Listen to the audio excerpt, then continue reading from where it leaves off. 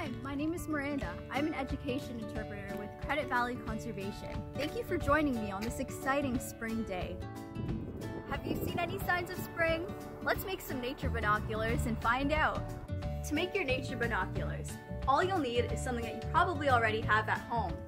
Toilet paper roll. And if you don't have these at home, you can still use construction paper and roll it up like this.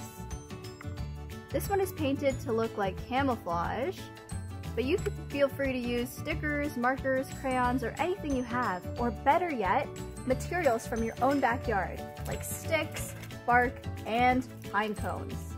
Once you're all done, get a hole puncher and hole punch the sides, just like this. Use a string to tie it around, and there you have it.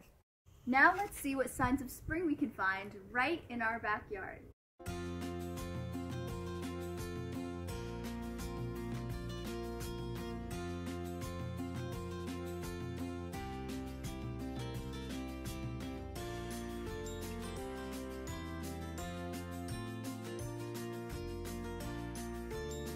If you're like me and you like to sketch, find a spot outside and sketch what you see through your binoculars.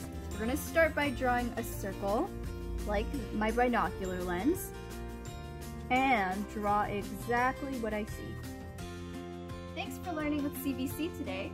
Now it's your turn to make your own pair of nature binoculars and see what signs of spring you can find right in your backyard. Have fun!